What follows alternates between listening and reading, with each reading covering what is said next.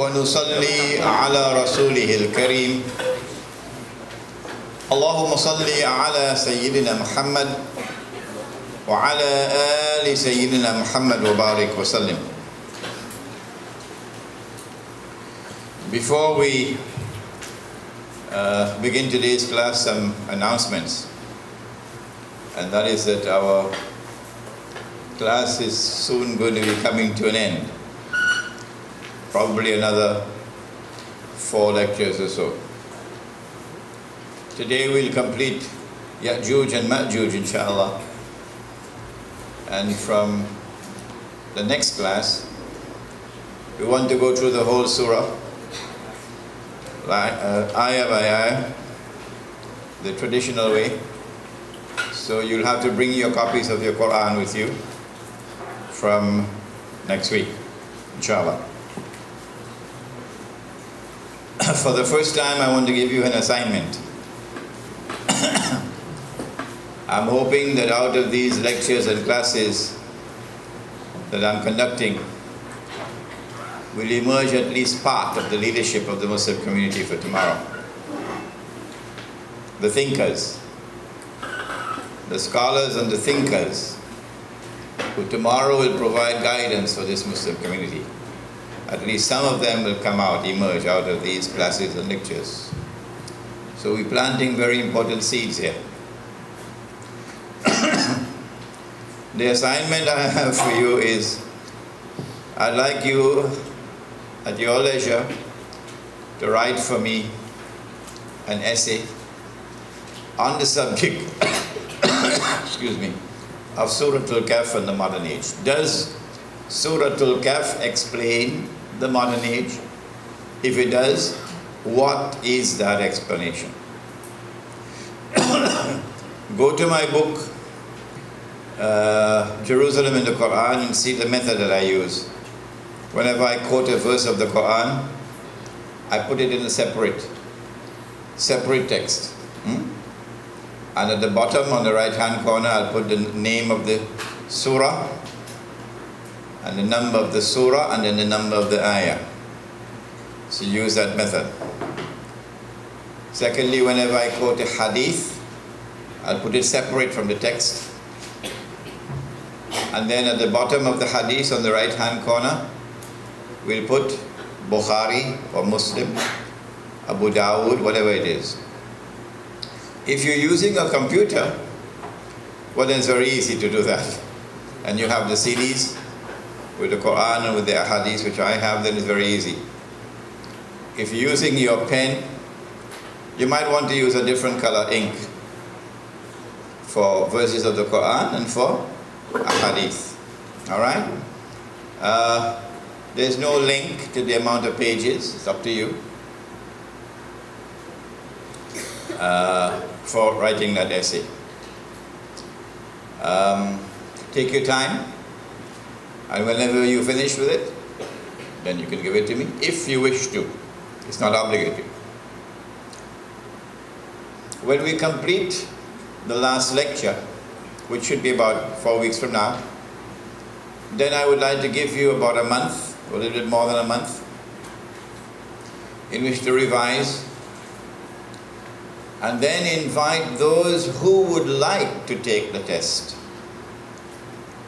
to come and take a test, in which you will now not have anything helping you. You can't use my Jerusalem in the Quran. You can't use your notes and so on. And we'll be testing you to see how much you have retained and how much are you thinking on the subject. So if you are interested in writing the test, then of course you can come and do the test. It is from that examination, plus the essays that you're going to write, that I'll be able to make an assessment of if there is anyone or how many there are amongst you who have been able to grasp what has been taught. All right. So remember to bring your Quran from next week, inshallah. We begin with Allah's blessed name. We praise Him and we glorify Him as He ought to be praised and glorified. And we pray for peace and for blessings on all His noble messengers, and in particular on the last of them all, the blessed Prophet Muhammad sallallahu ta'ala alayhi wa sallam. Today we have the last class. We will conclude the subject of Ya'juj and Ma'juj, or Gog and Magog. Now this Sunday, next Sunday, we'll have this topic as a lecture, the Ansari Memorial Series. Did you get the flyers? Wahid? We have flyers? Okay. So when you come to attend that lecture, you'll get in an hour and a half a summary of a few hours of lecturing that we had in this class on the subject of Gog and Magog. In the last lecture, we attempted to identify Gog and Magog. And we found that the original Gog and Magog were located the Caucasus Mountains. We identified them with a tribe or two tribes who had an inexplicable power that the Muslim army had attacked and defeated simultaneously the two superpowers in the world at that time. Who were they? The two superpowers? The Persian and the Byzantine Empire, not Roman. And defeated both of them. And the Muslim army had emerged as the superpower. The superpower in the world, unrivaled. And yet this Muslim army confronted a force more powerful than it when it attempted to pass through the Caucasus Mountains to attack Europe. And that force was the Khazar tribes, Khazar, confirming that here was a power that was more powerful than the Muslim army. Then we found that this Khazar tribe converted to Judaism, became Jews. So white people, European people now become Jews. And these Khazar people are the ones who then spread out over Europe, first Eastern Europe and then Western Europe. And these European Jews were at the very heart of the transformation of Europe. We see them at work in the French Revolution. We see them at work in the Bolshevik Revolution, 1917. And then we saw them at work across the sea in America, transforming the United States of America, the white man who is a Jew. Then we saw them establishing the Zionist movement, and then waging what I call a pig-headed effort to establish the state of Israel, and then to cause that Israel to become the ruling state in the world. So we identified Gog and Magog not just in Western civilization, not just in European civilization. We were more refined in our identification. We went to a particular part of Europe and we located it in the Khazar tribes. Now, I said there was one book on the subject. What is the title of the book? The 13th Tribe, by a man whose name was Kursler or something like that. Did anyone find it? No? Well, keep trying. It is on the internet. The 13th Tribe is on the internet. Just look around some websites for the 13th Tribe, okay? Having identified Gog and Magog in a particular part of Europe, oh, here we are. Here we are. He found it. SHA found it. The name of the author, write it down.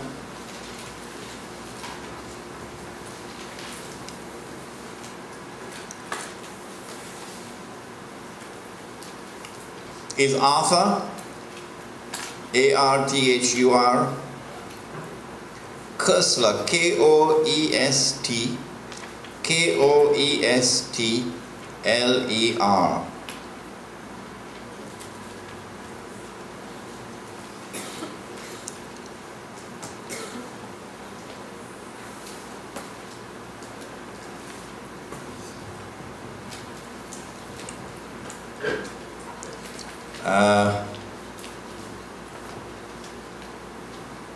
Which is the easiest website now?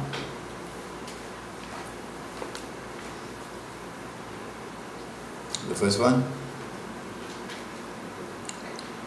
Okay.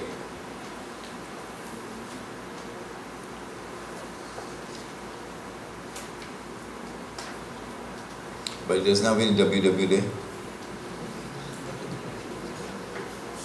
Okay. Oh, go to Google search, google.com, and type in the 13th tribe. If you have the internet access, go to Google and then type in the search engine the 13th tribe, and you'll get it.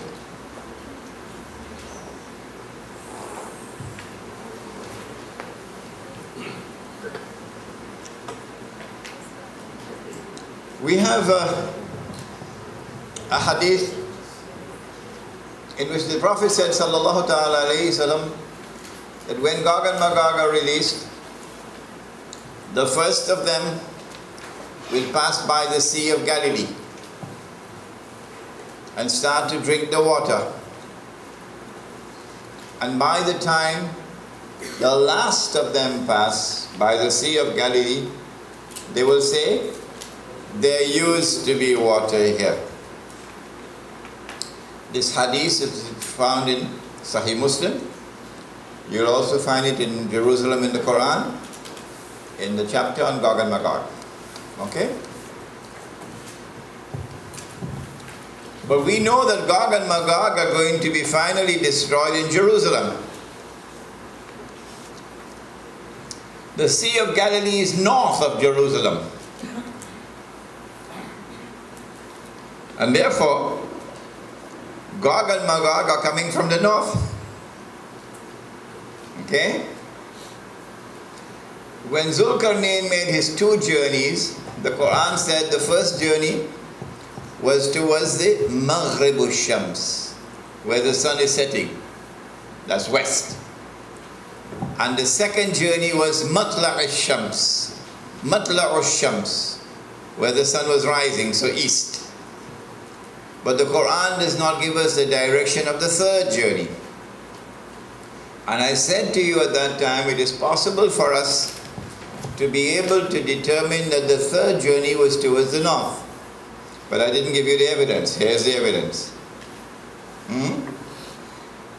They passed by the Sea of Galilee, and their destination is Jerusalem, where they will be destroyed by Allah subhanahu wa ta'ala, which we'll do in a moment here. So if the Sea of Galilee is north of Jerusalem, the implication is that Gog and Magog are coming from the north. So the third journey of Zulkarnain had to be north, which is of course the Caucasus Mountains. Alright. The evidence is now here. Incontrovertible evidence, unchallengeable evidence, that the Sea of Galilee is now lower than it has ever been in all of history. The rains come and winter come and so on, and the water level changes, but insignificant changes in water level. The hard fact is that the water level in the Sea of Galilee is now lower than it has ever been in all of history. Implying that the hadith of the Prophet ﷺ is now being fulfilled. that Gog and Magog have been passing by the Sea of Galilee. If Gog and Magog have been passing by the Sea of Galilee and drinking the water, implying consuming the water, can we identify them? Who is responsible for this excessive consumption of water from the Sea of Galilee? Can it be Egypt? No. Can it be Syria? No. Can it be Lebanon? No. None of these countries utilize water from the Sea of Galilee. Only two countries. Number one, Jordan, and number two, Israel. Is Jordan responsible for this excessive consumption of water from the Sea of Galilee? No. Because the Sea of Galilee is under Israeli control now, after the 1967 war. Prior to 67, the Sea of Galilee was under Syrian control. But after Israel took the Golan Heights, then the Sea of Galilee entered into Israeli control. In the 1990s, maybe 94, 95, 96, somewhere around there, Israel and Jordan signed a peace treaty, you remember? And one of the articles of that peace treaty between Israel and Jordan, bringing hostilities to a close, was that Israel contracted to give to Jordan a certain amount of water from the Sea of Galilee. So Israel has determined how much water can go to Jordan. And so Jordan cannot be the answer to the question. The question is, who is responsible for this excessive consumption of water from the Sea of Galilee? That you're taking out more than nature can put back in, or nature can replenish. Well, in order for us to answer the question, who is taking it out, let us ask, why is it being taken out? What is it being used for? Not domestic agriculture. Agriculture is using the same amount of water. Well then, where's the water going? Domestic consumption has risen. The amount of people, the amount of water you now take to make your wudu, the amount of water you now take to make your ghusl, has risen dramatically. The amount of water you take to wash your hand, the amount of water you take to wash your clothes, all of this is rising dramatically, but this domestic consumption does not explain. Well then, where is the water going? Can anyone guess? Yes? Is it to cool the nuclear reactors? That's a minute amount of water. The production of any water is Yes, but that does not explain the micro chip technology.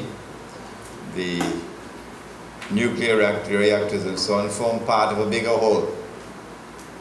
The bigger whole is the scientific and industrial economy.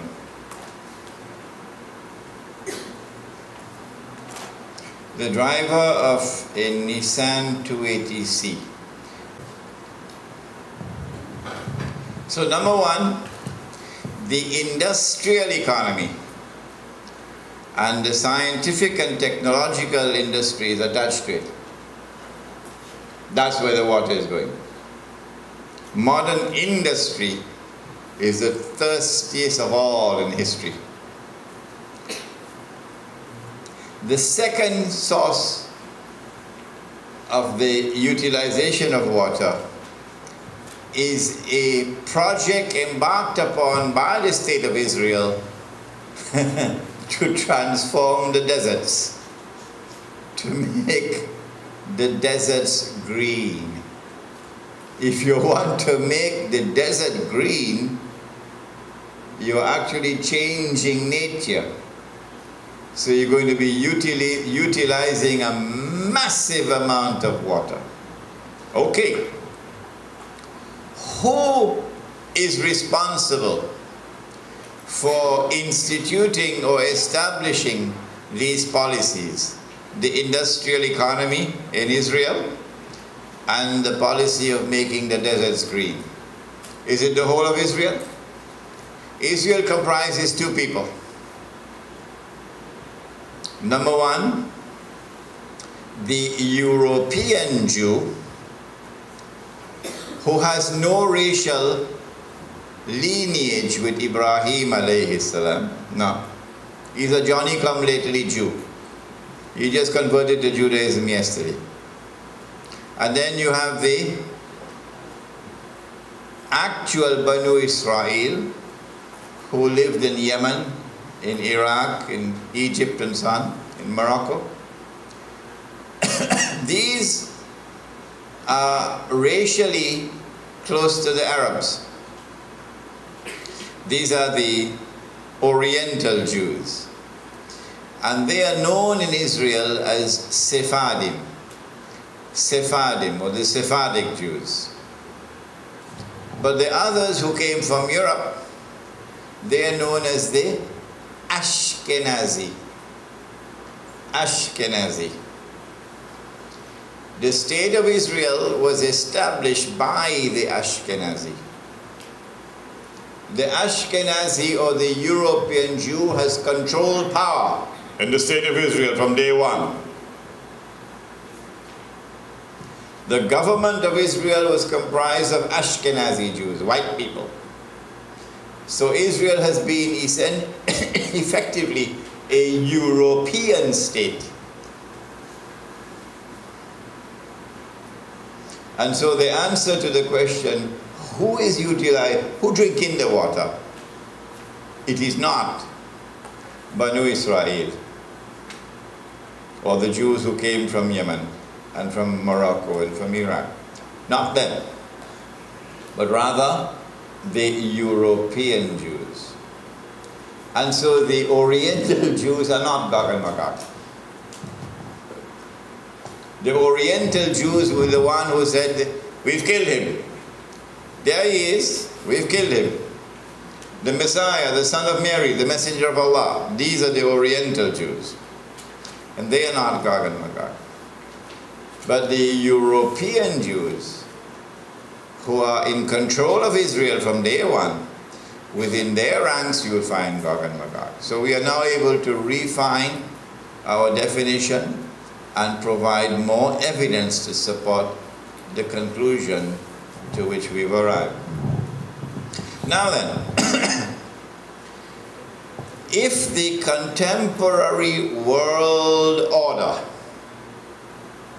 the meaning of a world order is the possession of power with which to be able to control the world, to establish what may be called Pax Americana or Pax Britannica, or the one that's coming up tomorrow, Pax Judaica, a world order. The implications now of our recognition of today's world order as the world order of Gog and Magog. I'm not the first to come to that conclusion. No, there were others before me, but we've been very few. Very few. Is this world order the world order of Gog and Magog? Why is it that the overwhelming majority of the scholars of Islam reject this position of ours?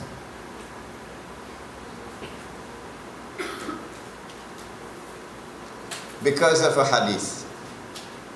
One solitary hadith. It is in Sahih Muslim. This is what the hadith says, and you find it in Jerusalem in the Quran in the chapter. The hadith says that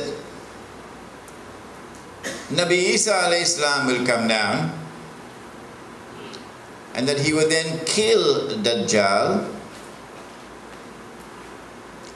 and after Dajjal has been killed, Allah will then say to Nabi Isa alayhi salam, go up the mountain, which is a mountain in Baytul Maqdis, Jerusalem. Go up the mountain.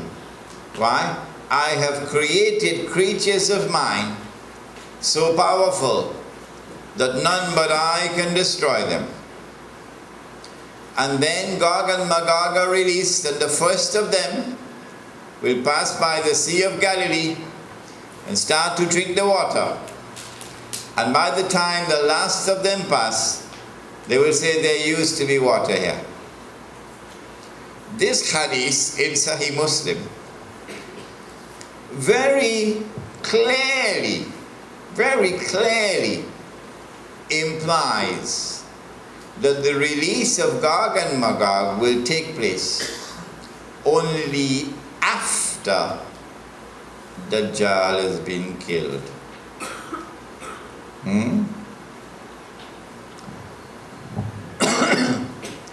It is really amazing that the overwhelming number of our scholars have chosen to hold on to this one solitary hadith and use this as the foundation for the establishment of their thought on the subject.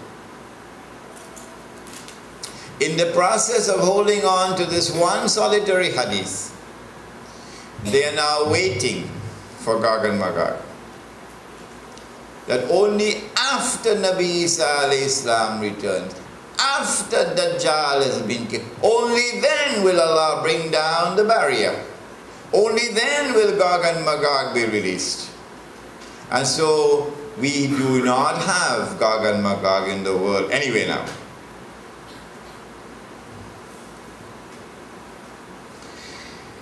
Maulana Fadlur Rahman Ansari, rahimahullah, our teacher, warned. This was his warning. He said, do not study any verse of the Quran or any hadith in isolation. No. He said, bring all the material together. Do you remember? This is one of the earlier lectures. Bring all the verses of the Quran on a subject. Bring all the ahadith on the subject. Bring all the relevant material that you have on a subject. Then study that material and try to locate the thread which binds it together into a meaningful whole. What was that thread that he called it? He called it the system of meaning. These are Maulana's words. When you have located that system of meaning, which binds the material together as a harmonious whole, then go and study the hadith you want to study. Today's Islamic scholarship has not done that. If you took all of the material together, then you could never be able to fit in this hadith. This hadith stands out in conflict with all the rest of the material. So in the process of holding on to that solitary, isolated hadith, in Sahih Muslim, they have disregarded eight hadith in Sahih Bukhari, in which the Prophet ﷺ clearly confirmed that the wall was brought down in his lifetime, that Gog and Magog were released in his lifetime. 8 ahadith in Sahih Bukhari. Well, what can I do if they want to wait? So go ahead and wait. But there is one hadith which stands in the way now for them. It is in Sahih Bukhari. And Allah says,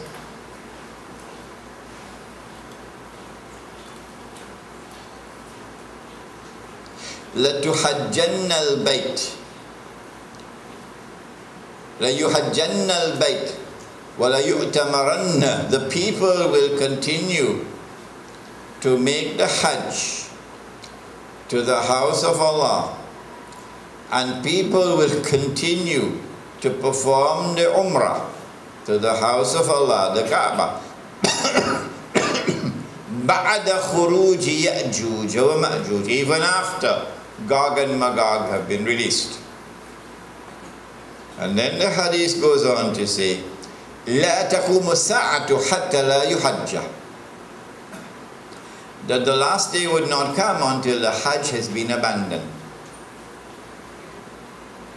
This hadith is in Sahih Bukhari. Let me repeat it. People will continue to perform the Hajj and the Umrah even after the release of Gog and Magog. But the last day would not come until the Hajj has been abandoned. And so when that day comes that the Hajj is abandoned, it will confirm that Gog and Magog were released long ago. Are you following me? Well, I am anticipating that the abandonment of the Hajj will take place. All right, let me ask you, when? When do you presume that the Hajj will be abandoned? Let me see if any of the sisters have an answer. Good to hear you now.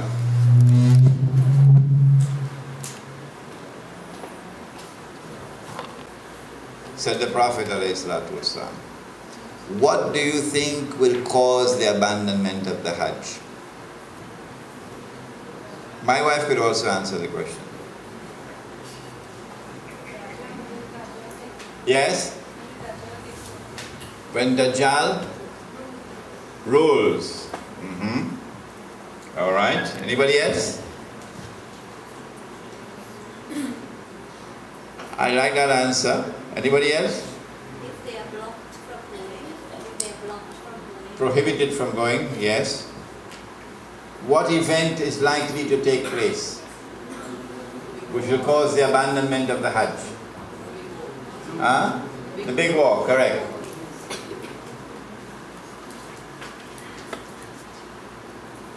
When Israel wages her big war,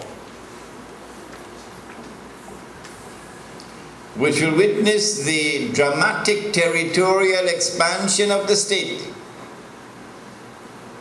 and then a concomitant means taking place at the same time, a concomitant attack on the US dollar, and it collapses, and all the paper money in the world collapse, and the US economy collapses, and then Israel replaces the United States as the ruling state in the world.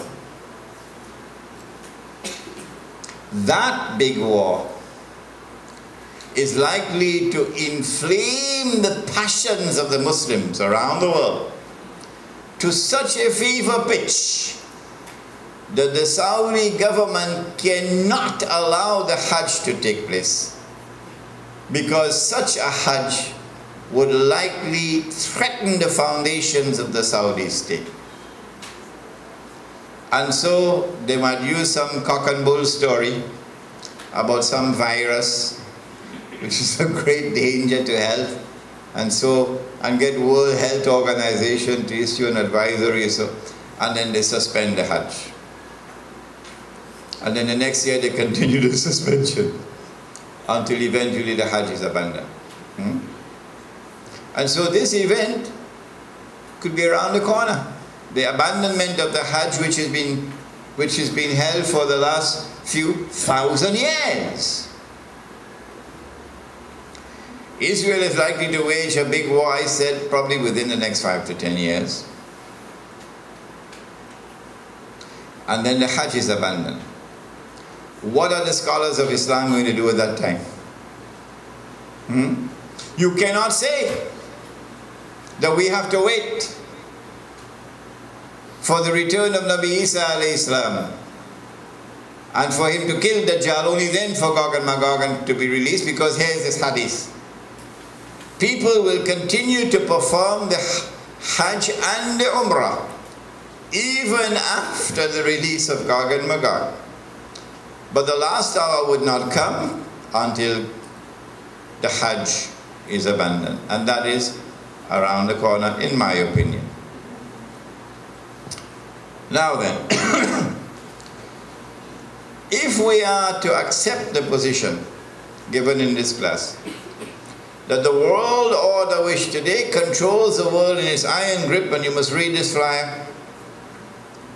Please get one copy of this flyer before you leave. Is the world order of Gog and Magog? What are the implications for us? Number one, that the power of those who control the world today in their wicked grip cannot be defeated and destroyed. And so our incapacity to challenge them does not invalidate the claim to truth of Islam. Let me repeat that. Our incapacity to successfully challenge those who control the world today with their indestructible power, our incapacity to successfully challenge them does not invalidate Islam's claim to truth. Why? Because Allah has created this power. It is evil. Oh yes, it is evil. But did Allah not say at the end of the Quran, Kul a'udhu bi rabbil falak? And then, what after that? Min sharri ma khalaq. Say, I seek refuge with Allah, the Rabb of the falak, the dawn, from the evil which He created. He did not create Iblis as an evil being, did He? No. Iblis made a choice. As we all make our choices, sometimes we choose and then we regret our choice. Iblis made his choice to disobey. So Iblis was not created as an evil being. Evil has come to him through his own choice. Allah asked him, why did you not bow down when I commanded you to bow? Come on, Iblis, answer me. And he answered. He said, Ana khayru minhu. I better than he. Khalaqtani min nar, you created me from fire.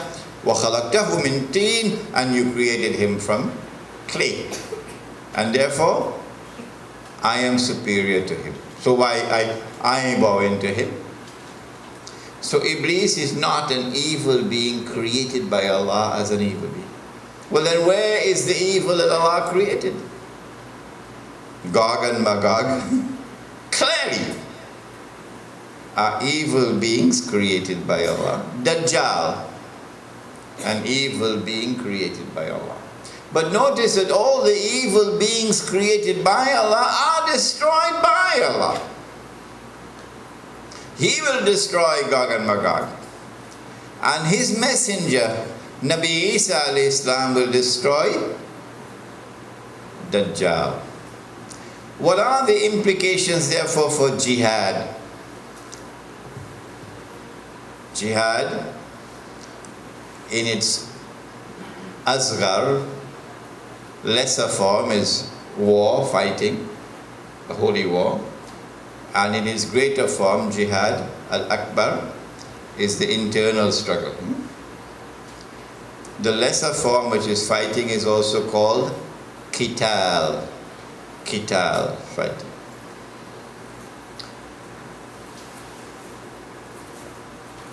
Can we wage war against those who control the world today? Can we successfully wage jihad against the United States of America or against Britain? If you do not have Surah Kahf, you might come to a different answer. But when you have Surah Kahf, you know that no combination of rivals in the world today, none, can successfully challenge the power of those who today control the world. So you cannot wage jihad against them.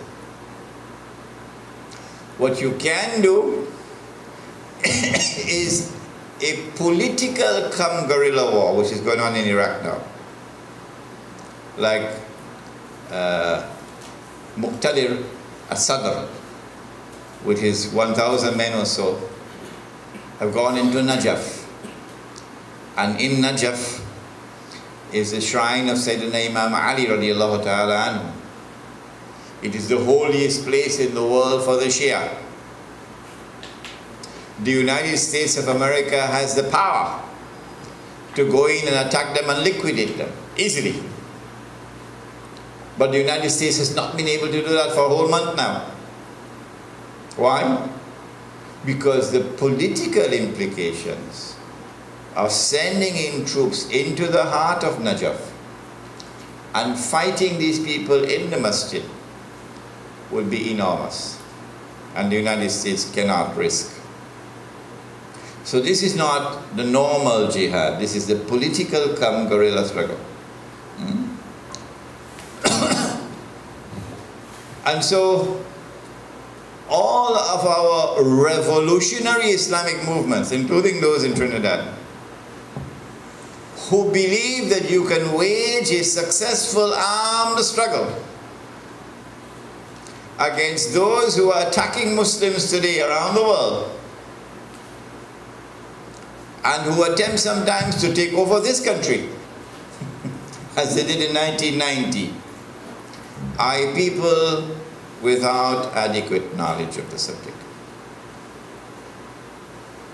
Does that mean that jihad is now a thing of the past? That we can no longer wage a struggle, an armed struggle anywhere in the world?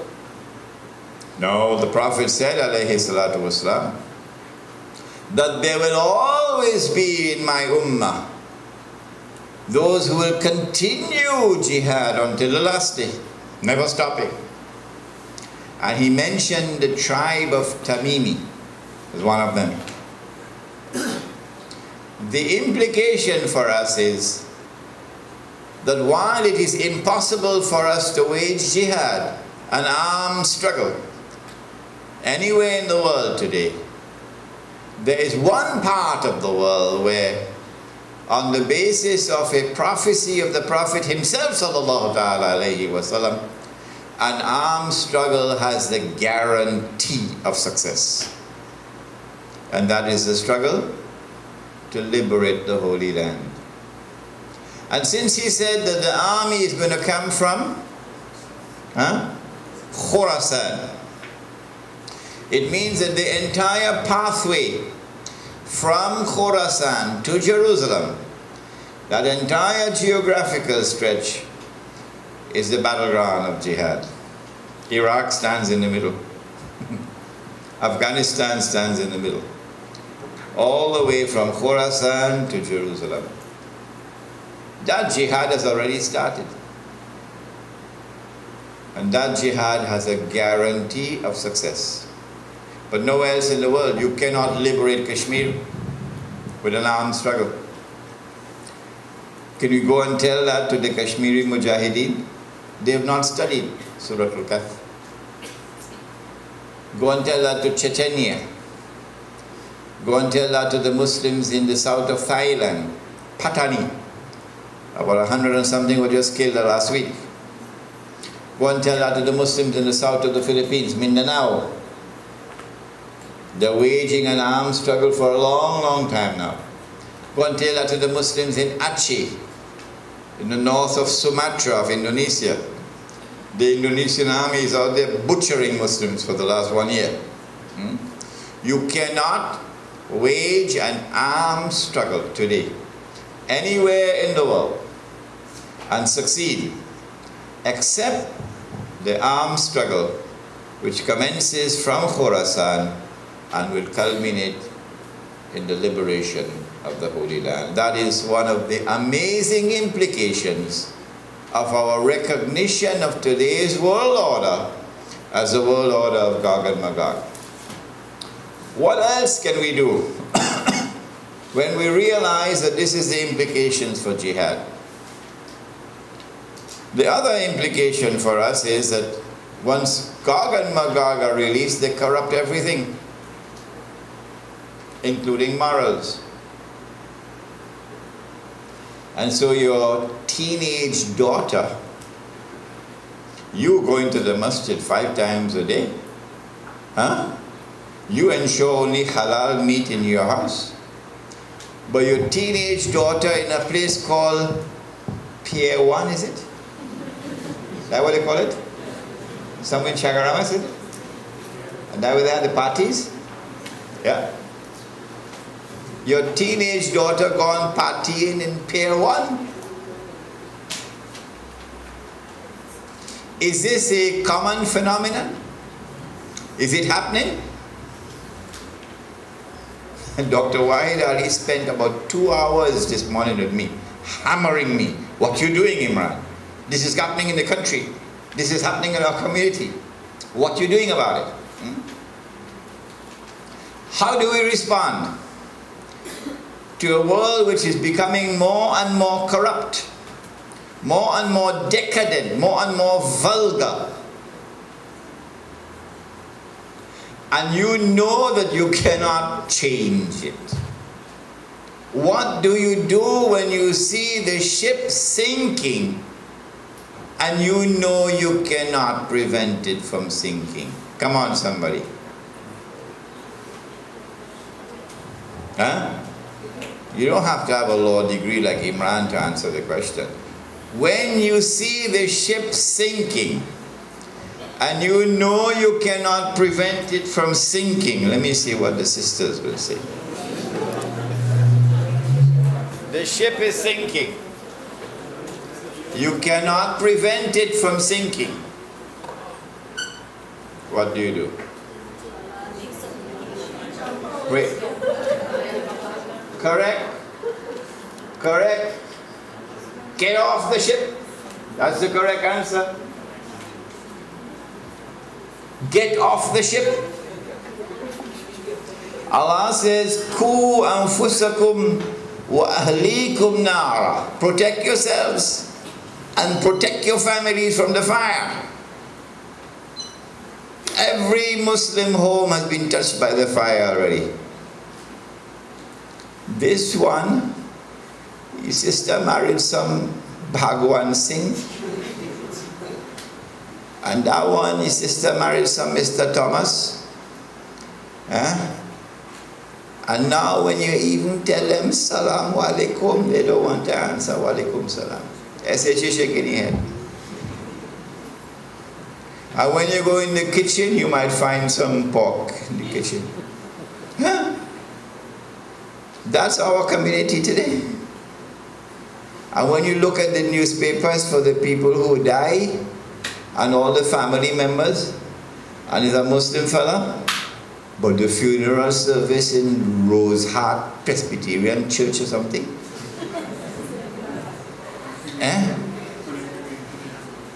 The funeral service, or you go on crematorium. And if you see the names, look at the names of all the family members, and you see it's a pilau. It's a pilau. The Quran has commanded, protect yourselves and protect your families from the fire. The evidence is as plain as daylight, not only for this community, that we are losing. We are losing. What do we do? She said, if you're on board a ship and the ship's sinking, and you know it's sinking, and you can't stop it from sinking, you get off the ship. That's what the sister said. And that's what Surah Kahf says. That is precisely what Surah Al-Kahf said. Get off the ship means go and search for an area of greater security where you can establish yourselves and have some confidence that your families are protected from the fire. That is the project of the Muslim village. We're not creating a Muslim village just for puppy show. We're creating a Muslim village out of a recognition that the world out there is not only corrupted, but becoming increasingly corrupted. And that there's a tomorrow which is coming when they'll not be just simulating sexual intercourse, they'll be having the real thing out there in public like donkeys. And so you withdraw from the godless, decadent world. You withdraw. But you withdraw in such a way that you're able to gently reach out to others and invite them to come. You're not withdrawing by hurling curses upon them. This lecture, inshallah, will be in July, the Muslim village. When the lecture is delivered in July, we'll have a booklet to distribute. And at that time, the project will be established. We already have a number of people who've been invited to take charge of the project. And then we'll invite people to invest $20,000 for a plot of land. This is a down payment. The actual final cost of the land should be something like what NHA is doing, $5, $6 a square foot. So you'll be paying between $20,000 and $30,000 for a plot of land. You're getting more than one lot. That's all. We'll have to buy the land, we'll have to develop it, and then we'll know the final cost. You're not going to get 1,000 acres in Trinidad. You're going to have to settle for 100 acres here and 100 acres there and 100 acres there. So maybe 100 families here, 100 families there, 100 small villages scattered all over the island. But in this village, we have to establish Islam so that people can come and see this is Islam. Only then can we protect our people from that corrupted world out there which is already destroying this community. Now, what is the end of Gog and Magog? And why has Allah created two of them, not one? Two tribes.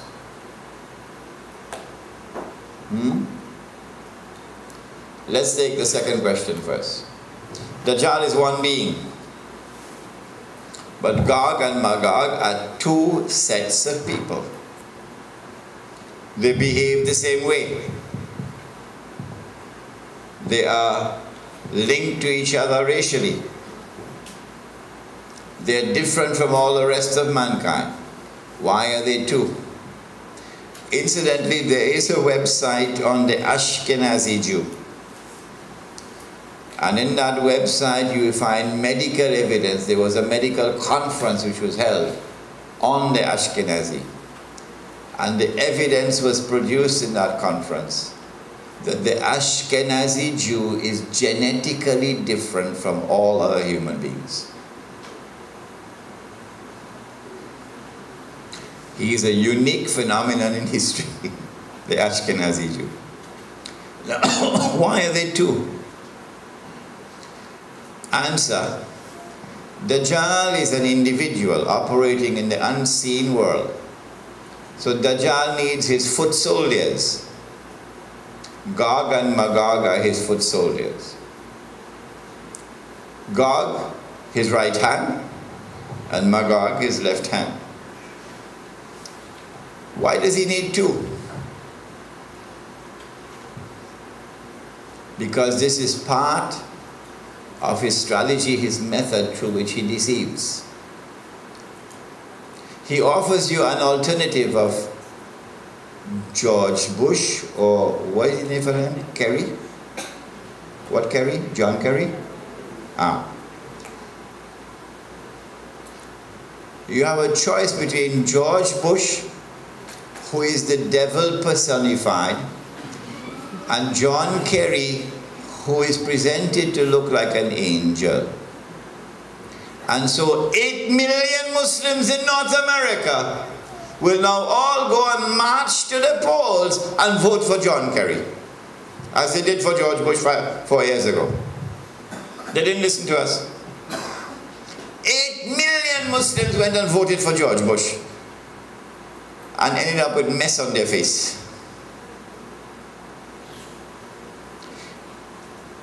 This is part of the strategy of Dajjal, to offer you an alternative. That this one looks evil, this one good. But there's an expression in Trinidad, I learned it when I was a boy. What is the expression? All same. Huh? Khaki pants, you never hear it? All same khaki pants. Same old khaki pants. You heard it before? Huh? Sisters, you heard? It's the same thing. Whether you vote for Kerry or whether you vote for George Bush, it makes no difference. It makes no difference. This one is camouflaged to look different. Kerry says that the state of Israel was justified in assassinating Sheikh Ahmad Yassin. Kerry says that the state of Israel was justified in assassinating Abdulaziz Rantisi, his successor. Kerry says that the state of Israel is justified in continuing its policy of state-sponsored assassinations of leaders of Hamas. So what difference is there between the two? This side Magog, this side Gog, all same khaki pants. But you're given alternatives. You do not see that they're actually the same. And because you're repulsed by this, you turn and you accept that. It happened time and again on Iraq. France and Germany opposed the war. So France and Germany looked like the good guys, and the United States and Britain like the bad guys. Prior to that, communism and capitalism. This is a free world, the capitalist world, and that is a Marxist communist world.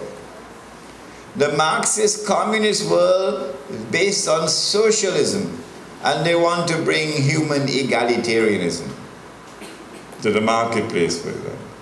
So that has the appearance of being better. And so large number of Muslims went and joined the socialist bandwagon, including Muslims in Trinidad who attempted to take over Trinidad in 1970. And who have now become newspaper columnists. Jump onto the socialist bandwagon, because that appeared to be a different alternative to this one. No, you deceive. It's same old khaki pants. Gog and Magog. So that's one of the first reasons why you have two, in order that you can utilize this to deceive. Second reason, Allah subhanahu wa ta'ala, by giving us two, provides us with evidence by which we can recognize Gog and Magog. Where there should be only one uniform kind of footprints, you see two. And there is no explanation for this difference in footprints. An age which is becoming the age of globalization. All of mankind being embraced in one uniform way of life. The way we dress.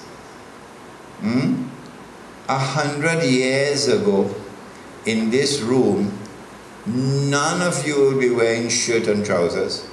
None. 100 years later, all the men, no, with some exceptions, wearing shirt and trousers. Okay?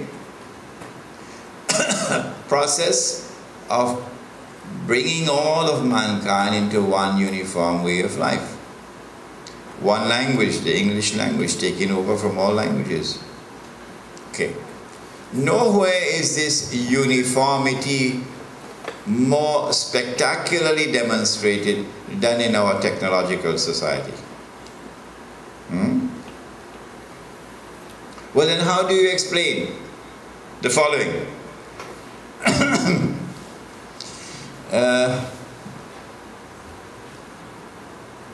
Would it be correct to say that all of mankind today measure temperature centigrade? All of mankind today measure temperature with centigrade, except who? Uncle Sam. Except only one man, only one fella, only one. Uncle Sam. Is it that Uncle Sam does not have the technical capacity to utilize centigrade? Huh?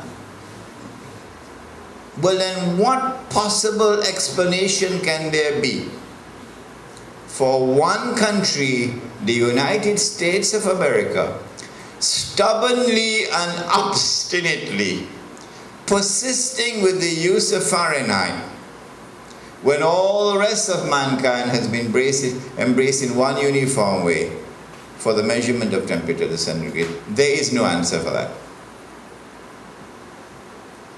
Except that these are the footprints of Gog and Magog. Would it be correct to say that all of mankind today measure weights, metric, and volume, metric? You buy gasoline for your car, you buy it by the liter. And you measure distance by kilometers.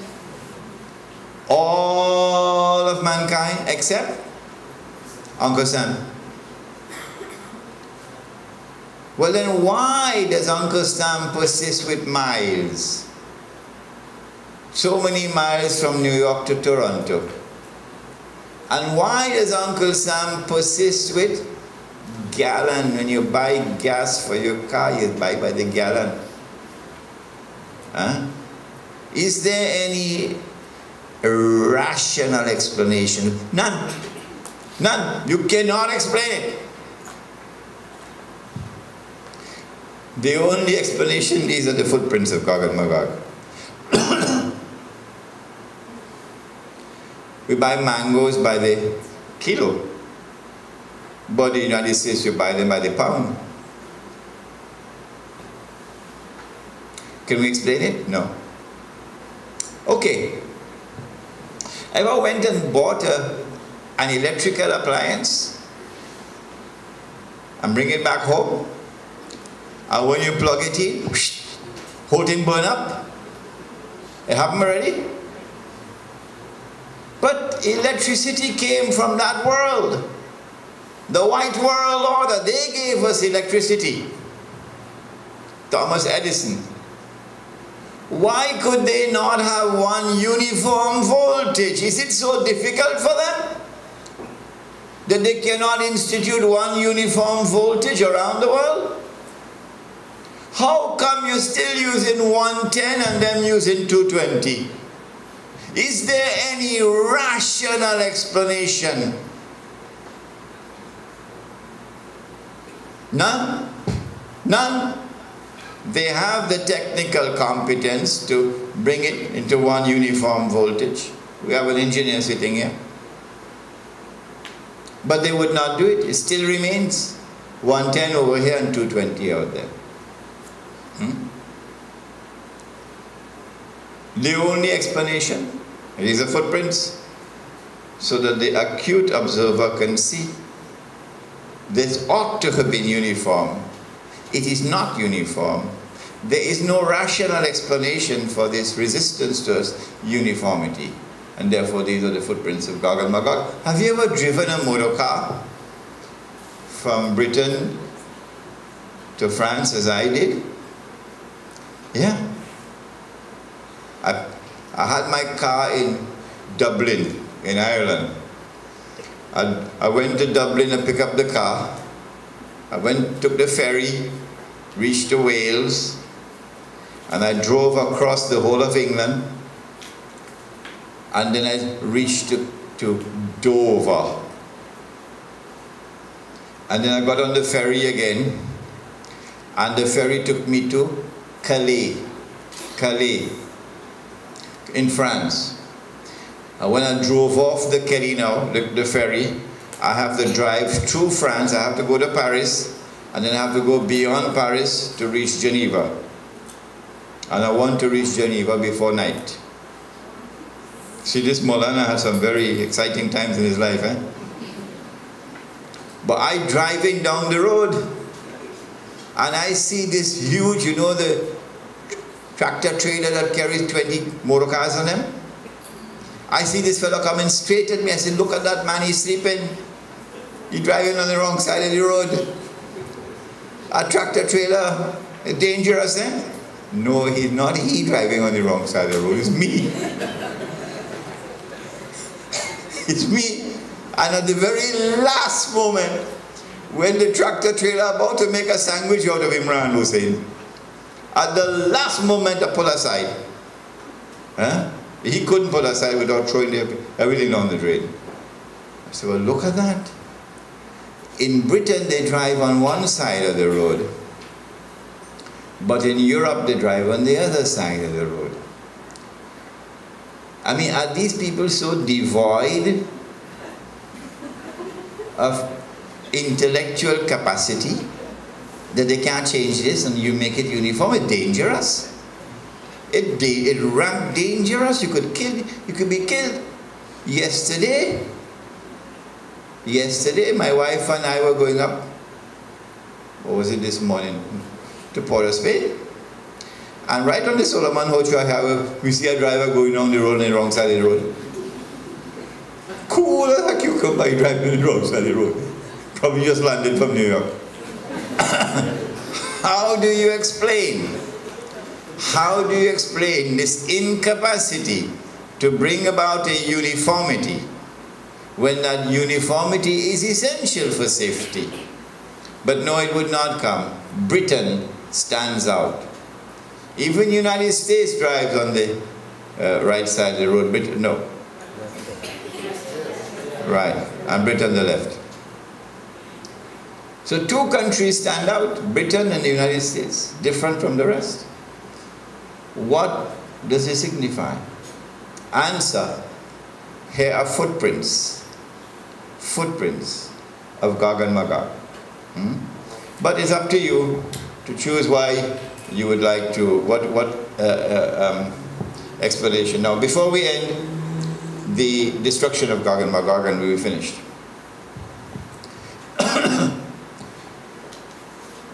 When Nabi Isa alayhi salam comes, the hadith is that he will kill Dajjal. After he kills Dajjal, then comes Gog and Magog. The last wave of Gog and Magog are now released. They pass by the Sea of Galilee to attack Nabi Isa alayhi salam. And Allah subhanahu wa ta'ala directs him to Jerusalem and tells him to go up the mountain, which is a mountain in Jerusalem. And he goes up with the believers up the mountain, and he wipes their faces for them. He gives them words of comfort because the believers are being terrorized. Gog and Magog then lay siege to the mountain. And this hadith I can't explain. They then shoot their arrows up into the sky, and they say, we have killed those who are on earth, now let us kill those who are in the heavens above. And Allah allows the arrows to come back down with blood on them. Tomorrow, maybe 30 years from now, there will be a young scholar in Trinidad who will come forward and explain this hadith, inshallah. But as of today, it's not possible to understand it. We have killed those who are on earth. Now let us kill those who are in the heavens above. So Gog and Magog shoot their arrows up into the sky. Missiles. Then Nabi Isa alayhi salam prays to Allah to destroy Gog and Magog. And Allah answers his prayer. And the hadith is that a little insect will attack them at the back of their necks, bite them, and they will all fall down, paralyzed.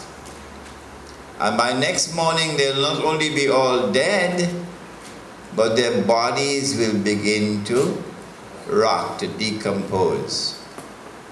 A medical doctor in South Africa analyzed the hadith and said to me, this implies that it will not be a viral attack, but a bacterial attack. Any doctors here?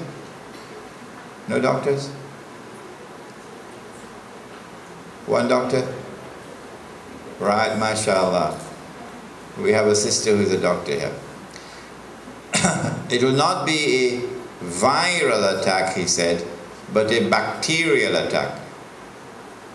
Because he said that it is a bacterial attack which will produce this decomposition. Would you agree, sister? You agree with that? Okay. Now then, our sister who is a medical doctor has some homework to do now. What is it that can possibly explain a very large number of people, all attacked by a little insignificant insect at the back of the neck, and they all fall down paralyzed, and by next morning they're all dead? A uniform pattern for all of them. What can possibly explain it? It is, of course, a biological warfare.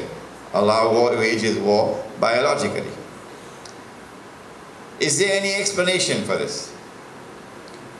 I have suggested that this implies that these people, Gog and Magog, did not have the capacity to fight back.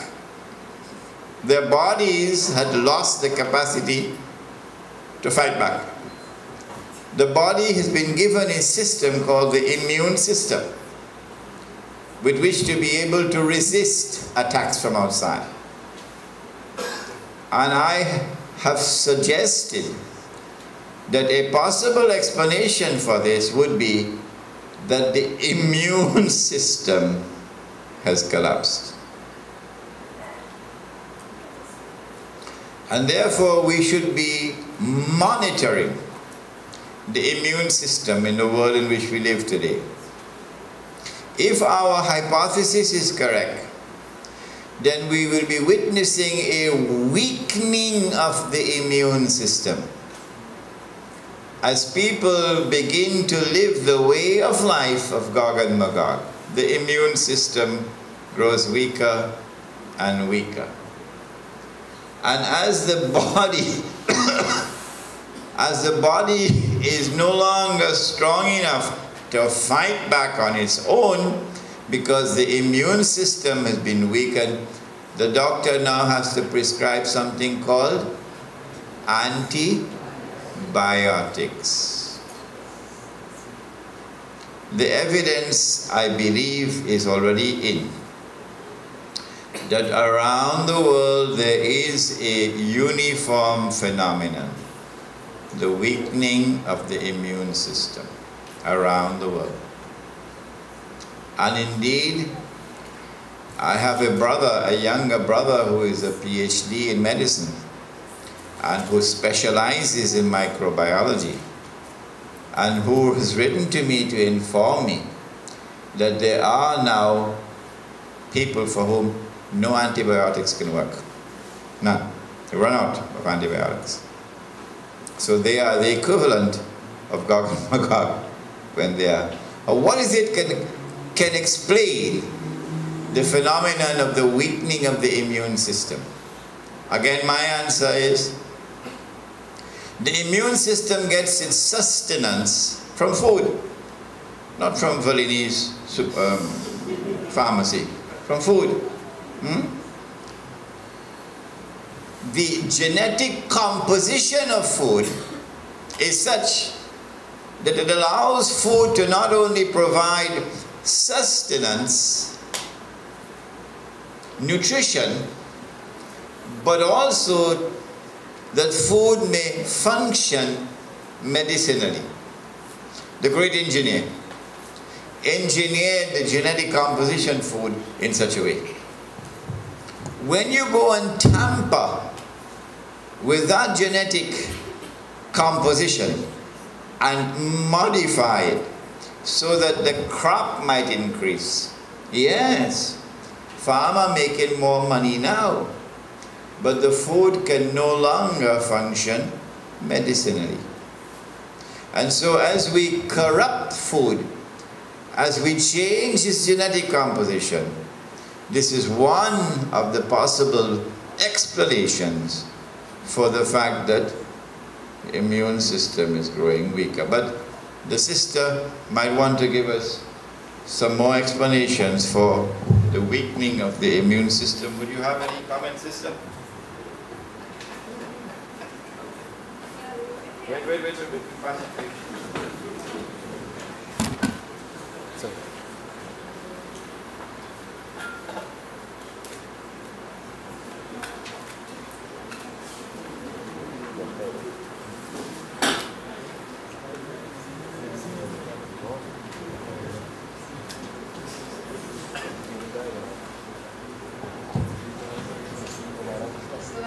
Well, the only thing I was thinking about is, as you said, which really surprised me, is that it has been proven that they are genetically different. A fly is a thing that will bite me and you. And if it doesn't kill me, because I am genetically different from you, it be not so much the immune system, but the genetics, that maybe their genetics will have them susceptible to the bite of the fly, whereas ours will not. Mashallah. That's a very perceptive comment, sister. I didn't think of that.